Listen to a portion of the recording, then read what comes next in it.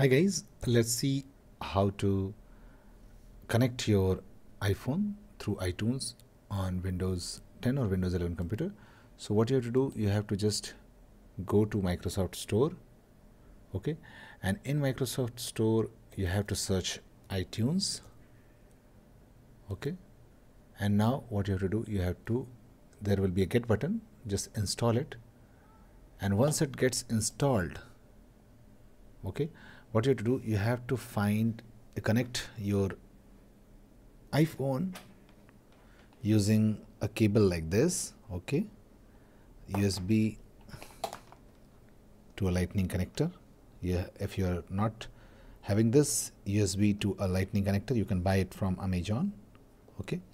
So connect it to your computer or laptop USB port, okay, and then you can connect it to your iPhone.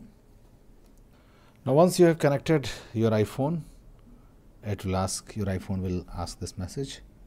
You have to tap on allow, okay. Now we will try to open iTunes, okay, and now click on continue, okay. Now here you will again tap on trust, okay.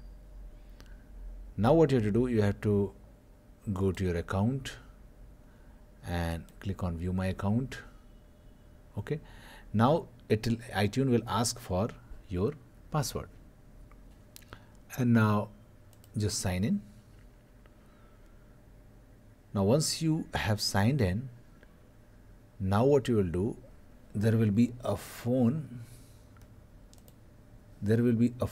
icon here. Click on it, okay, and here it is, okay. From here you can check for updates, restore iPhone, okay, these kind of things. You can back up your iPhone on your computer, restore your backup, okay, things like this you can easily do through iTunes.